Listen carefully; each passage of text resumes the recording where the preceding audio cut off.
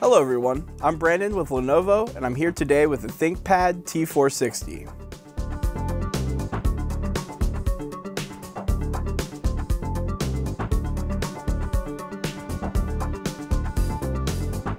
Today we're going to be replacing the removable battery. This process will take about 5 minutes and it should be easy enough for anyone to do. There are no tools required to do this. Before we continue, we need to make sure that we are protected against electrostatic discharge, or ESD. Make sure to shut down the computer and disconnect all cables and accessories from the system. For further information, watch our Understanding Electrostatic Discharge video by clicking the link in the description. And now that we're ready, let's get started. Next, we're going to remove the battery pack. To do this, we just need to move the switch marked with a 1 to the unlock position, then move the switch marked with a 2 to the unlock position, slide the pack out of the bay, and remove it.